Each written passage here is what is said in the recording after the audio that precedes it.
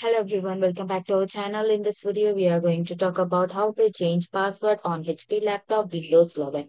Changing your password on a HP laptop running Windows 11 is a straightforward process that enhances your device security. Here is how you can do it. For that, you have to press Windows plus I.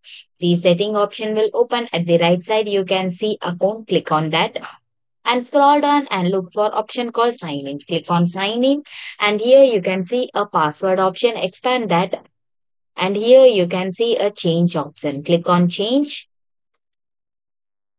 Clicking on change will take you to this page and here you have to enter the current password. Once you enter the password, you have to click on next. Then here you have to type the new password. Then you have to type again the password for confirmation. Then you have to give a hint for a password. Then click on next. Then here you can see finish button. Clicking on finish will help you to save all the changes.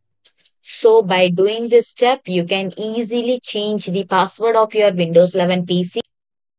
I hope it will be useful for you. Thanks for watching. Please do like, share and subscribe to our channel.